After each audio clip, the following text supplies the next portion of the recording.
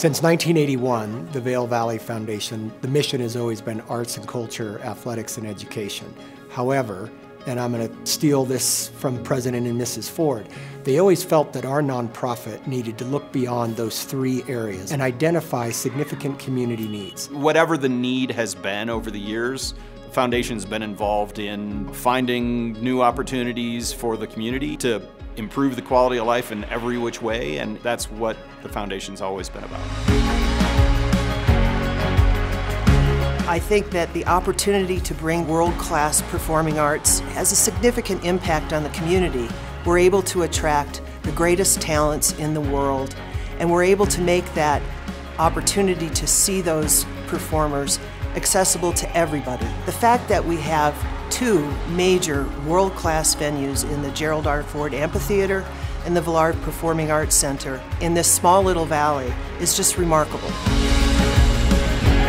The Vail Valley Foundation started with athletics at its core. It's woven into all that goes on here in the valley. It's woven right through the Vail Valley Foundation. The Birds of Prey ski races are definitely world class. They are at a level that elevates this whole community along with it. We actually draw people from all around the world. We do have the GoPro Mountain Games in the summer. We attract over 4,500 professional, amateur, and also four-legged athletes. And really, it's the nation's largest event around mountain sports, mountain living, and music bundled into one big thing. It's terrific.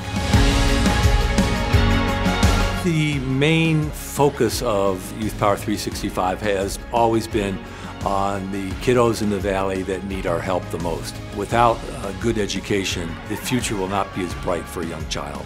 And that's one of our main goals, is to keep children involved in school and with their friends in positive activities at the school, after school, during the summer on the soccer fields. And we now have multiple programs that run from very early childhood up through college and career readiness.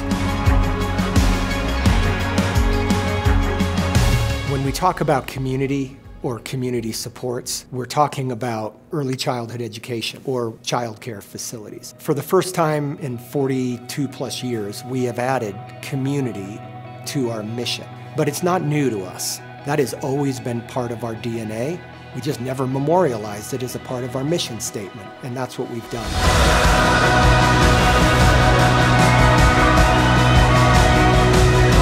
I think it's worth supporting the Vail Valley Foundation because everything that we generate goes back into this community. Doesn't matter if you're a full-time resident, you're part-time, you come in a few weeks a year for holidays, winter or summer.